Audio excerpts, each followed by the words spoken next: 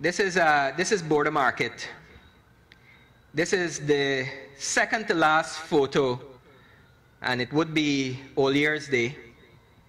In 2012, I think it was, when I was doing a photo a day project. For me, this is a perfect composition. It is beautiful. It is a set of beautiful colors, all Guyanese in their lack of matching. And there is an echo between how the lady is dressed and the flag that is hanging right there. I've forgotten this lady's name.